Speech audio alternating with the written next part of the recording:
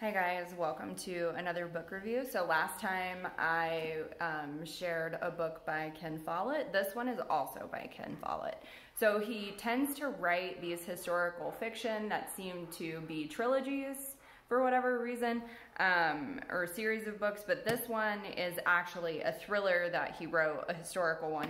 I really enjoyed reading it. It's pretty lengthy, about 550-ish pages, but I read it in like 2 weeks. Yeah, so it's called A Dangerous Fortune, and I know that he's written a number of thrillers along with the other series that he's written, and he again is just really good at pulling you in, doing a lot of really cool character building, talking about society of the times, and just finding a good way to weave everyone together in the same plot line and have it make sense.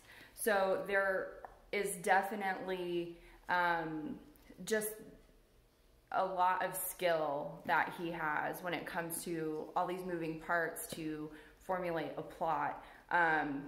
One of the main characters, her name is Augusta. I don't think I've ever hated a fictional character more. Like, I hated her. She's a terrible person, that's why. And if you read this book, or have read it, you know she's a terrible person. Yeah, and if you want to dig deeper and be like, well, it wasn't necessarily all her fault, blah, blah, blah, blah, blah. Whatever. She's terrible. She's a bad woman. I definitely also noticed that for whatever reason, he likes to explore the plight of like the unmarried woman who gets knocked up, right? Like he really, just because like in the previous book, that was a storyline of one of the characters. It's a storyline of one of the characters in here too. So there seems to be a theme. Now, granted, the time period he's writing about, it kind of makes sense because it's not necessarily like a lot of women were, career driven, going to college, that kind of stuff. So you're very limited in scope to a certain extent of what you can explore with your female characters in this time frame. But I think he makes a very good, storyline with her. It's not Augusta, it's a different character. Maisie, it's different. So I definitely like the different spectrum and the different classes that he showcases in his books, because it does kind of offer little snippets and peeks of what's going on in different classes during the same time period, which not a lot of authors will give you. And I feel like for the most part, it's, pretty historically accurate. So props to that, because I know that can be kind of difficult.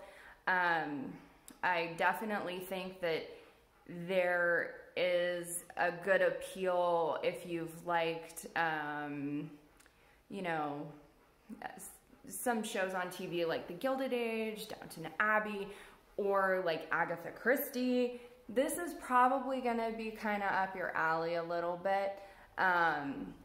I have to say I was kind of impressed at the end with how he kind of tied everything together, and just kind of everything that he's written so far has really pulled me in, and I really am happy that I branched out and I randomly bought not just this book, but the last Ken Follett that I shared with you guys, because he is a really good writer. So I would definitely say, if you like some good thrillers, a little bit of mystery, a little bit of society trash talk, this is probably right up your alley, because it has a nice combination of all of those things.